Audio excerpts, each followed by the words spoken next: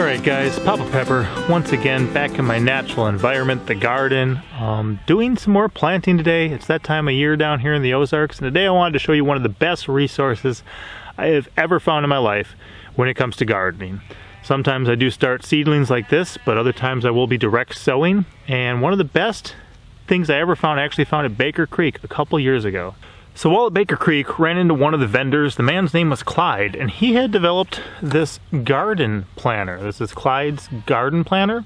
You can buy these from his website for $5 each, free shipping. So you order one, $5, free shipping, he'll get it right over to you. I definitely like them. We picked up a couple, and you can, buy more than one too and share with your friends or neighbors or others. But this is so cool and so easy and so simple.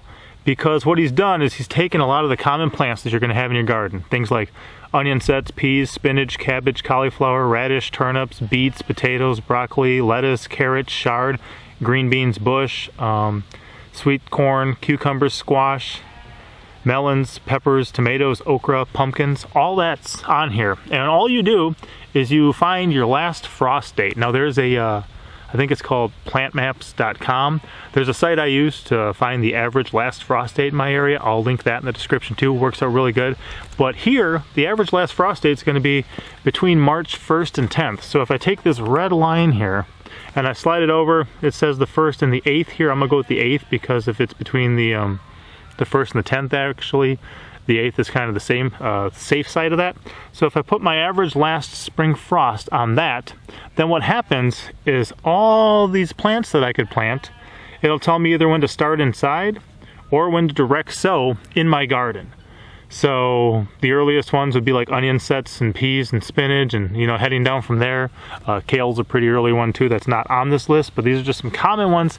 And then by finding my average last frost date, it'll tell me when I should direct sow outside or a good time to start them indoors.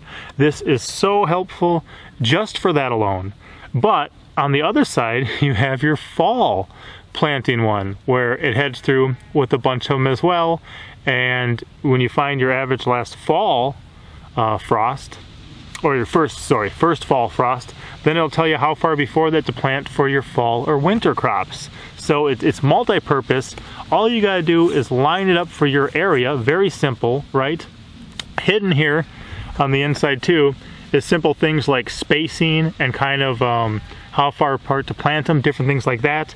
On the end of here in the blue, it shows different companion plants. So let's say I'm gonna plant my beets, and I'm wondering if there's anything I can plant by my beets to kind of save my spacing, my kind of stack functions in my garden, plant them with a good companion plant, something that they'll work well together with. I head over from beets, and it says that onions, lettuce, cabbage, and bush beans are all good companion plants that you could plant near the beets. So all the way down, like here, sweet corn and okra would be some good ones to plant by the melons. And as you think about that too, your melons are going to be sprawling across the ground. Your sweet corn or okra is going to come up over the top of that. It gives you two different heights from the same general area to be growing your food. So, and these of course, he's a gardener. Is he a trained professional and all these different things? I mean, this is just general guidelines. This isn't some stringent thing that if you do this, you will have success. But part of what I like about it too is he does have 2 Corinthians 9:6 here, and it's speaking spiritually, but there's a physical application of it too. But this I say, he which soweth sparingly shall reap also sparingly, but he which soweth bountifully shall reap also bountifully. So if you're actually trying to do all these things, trying to plant a bunch of different stuff, this is a great way of doing it. In green in the middle, it kind of shows you your expected harvest dates too, like heat and temperature and moisture, and a lot of things can affect that, but these are just some general ideas of when you would expect to be harvesting. If you planted your radish and turnips maybe on the 11th of January, well, you could be harvesting them by mid-February already. That's pretty good. So what I'm getting here is lining up mine today, getting some stuff I started from seed. I've got little seedlings that I sowed indoors, and then also starting to plant things out here. So again, this is Clyde's garden planner. I will link his website. Like I said, for $5, these things are pretty durable. I know we've got smartphones and computers and things right now, but this works when the power's out. This works when your phone is dead. This works if the grid gets shut down. You can still, oh yeah, it works, functions off grid, does a great job. So just some things to think about. It's a great resource I found. If you guys have not encountered it yet, I would highly recommend it. And like I said, just the fact that it's got spring and fall, it's real easy, small enough, simple to hang on to, gives you expected harvest dates and companion plants and spacing and all sorts of good things to consider when you're gardening. So especially for beginners, but even those who don't really have it all dialed in their mind, I would much rather have this available than have to remember it all. And the more I use this, the more I'll kind of get familiar with how things work on my land and my property and in my garden. All right, guys, hopefully that helps. Papa out. Psalm 100. Make a joyful noise unto the Lord, all ye lands.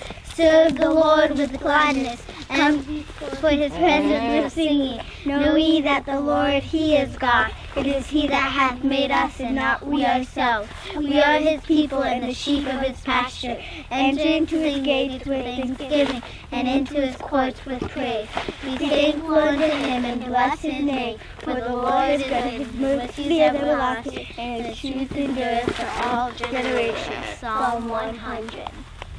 As always, I'm Papa Pepper, and I'd like to remind you, don't post for free.